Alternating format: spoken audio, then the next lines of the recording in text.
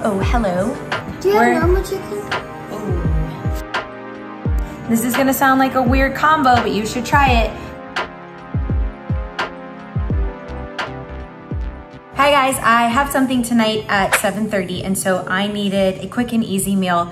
This is actually a meal that I learned when I did Whole30, which I'm not doing right now. That was a long time ago.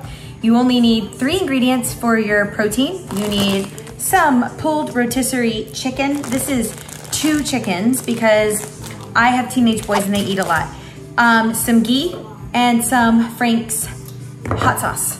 So what I'm going to do is I'm going to spread the chicken out on my pan. And then I'm going to chop it up. Now I'm going to microwave these 2 together. Tablespoon. Just scoop it out. About 2 tablespoons of ghee, and I'm gonna do about a cup of hot sauce. The ghee just kind of cuts the spiciness. The great thing about this recipe is you can actually do it in the microwave. So if you're really pressed for time, you just whip all this up together and put it in the microwave. So I'm going to pour this over my chicken. Okay, and then I'm gonna put this in the oven at 450 and come say hi. Are you live? Yeah, no, I'm not live, I'm just making a video. This is burning my hands.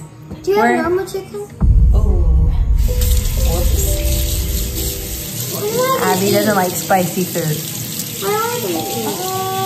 You use all the chicken? There's some pieces on here that don't have as much. It'll be fine. What am I gonna eat?